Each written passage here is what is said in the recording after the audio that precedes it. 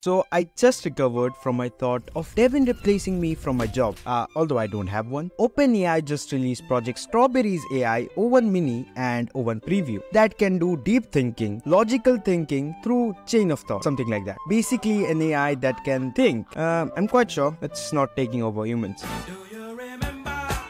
But let's see if the claims are anywhere near truth or it's just another Devin kind of shit. Now, this new AI of OpenAI is officially called O1, nicknamed Project Strawberry. But it was previously called Q-Star. I mean, quite a good rebranding, because Q-Star sounds like a villain straight out of Terminator. But Strawberry sounds like a character out of Willy Wonka's factory. What are you? Now, let's begin with some interesting thing about Project Strawberry. If you look at this chart, you can see in competitive mathematics where GPT-4 scored an accuracy of 13.4%. O1 Preview scored an accuracy of 56.7%. O1 model scored a whopping 83.3%. Also, the performance of O1 and O1 Preview in competitive coding is impressive. But the most mind-bending part is O1 and O1 Preview's accuracy is higher than human experts in PhD level science questions. That's crazy. But you know what is even more crazy? Cognition Lab, the company that is behind Devin, that is desperate to remove the existence of human software engineers, shows a significantly higher effectiveness when integrated with O1 Mini and O1 Preview compared to GPT-4, which means Scott still has a chance to...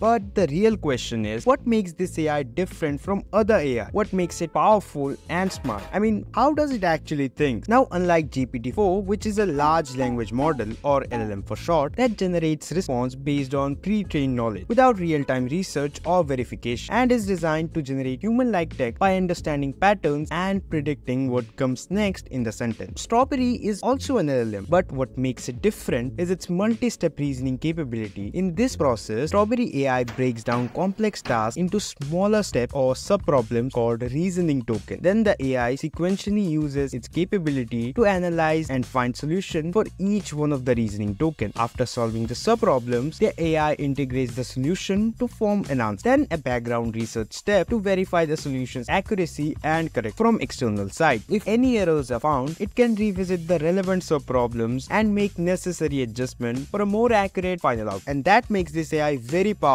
and potentially dangerous. Like, according to this Vox article, Project Strawberry's AI with its advanced reasoning capabilities could potentially assist individuals who already possess knowledge in nuclear, biological or chemical risk. And OpenAI has labeled Strawberry model at medium risk, which means only people with knowledge in specific field can exploit it. But honestly speaking, I don't know how accurate these claims are because I still haven't used it yet. But if you have used O1 Mini or O1 Preview, please tell me your thoughts on it. Like, is it really good? Luckily, many people have used it. So let's see what are their common complaints. So the first problem that people mentioned is that it takes a significant amount of time to think and generate answers. Also, it doesn't generate polished human-like text like GPT-4 does. And you need a very specific and detailed prompt for high-quality relevant answers. And most importantly, it has made many logical errors. So what we can say is that Project Strawberry hasn't fully met its expectations, but definitely it's the beginning. Of course, OpenAI will improve, which will definitely make this AI very powerful. And as we know, with great power comes great responsibility. So time will tell how this AI handles its power responsibly or...